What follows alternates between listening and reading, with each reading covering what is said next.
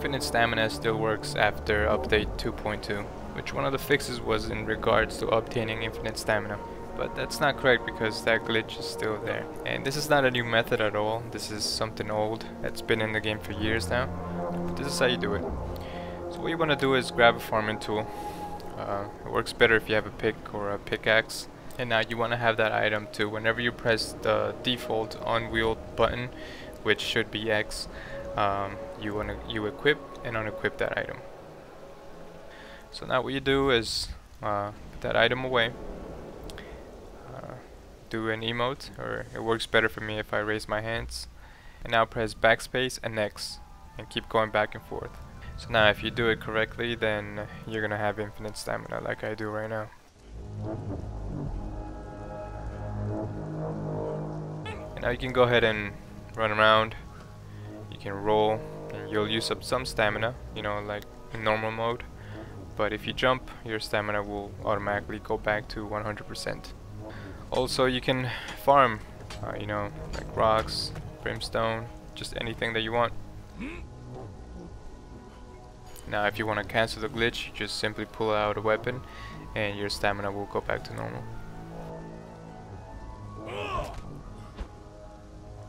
Another thing to keep in mind is that horses will not gain infinite stamina. You can see here I'm gonna sprint and the stamina meter is gonna be normal for the horse because it's separate from your character. But now when you get off the horse, your character is still gonna have infinite stamina. So using a horse does not cancel that glitch. Same goes for taking damage on a horse. Say you got lanced and you're dismounted, right? So I'm gonna do this example here by jumping off this cliff, and yeah, I'm dismounted right now. See, I took a bunch of damage, and I'll just wait till my stamina comes back,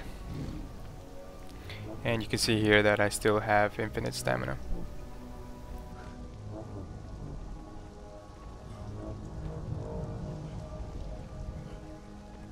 But now if I get on my horse and I start using the spear, you know, I just swing away and then get off the horse, and now I no longer have the glitch.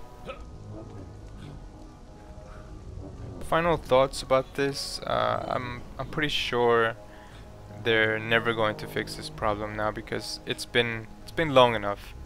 But yeah, this should tell you something, that whenever you read the patch notes, the Funcom releases, you should try and test things out, because most of the time, you know, whatever is written down and then posted as their patch notes or update is not gonna be correct. There's still gonna be problems that are gonna still be there, even though they said they fixed them. And also there's gonna be other things that are broken due to the update.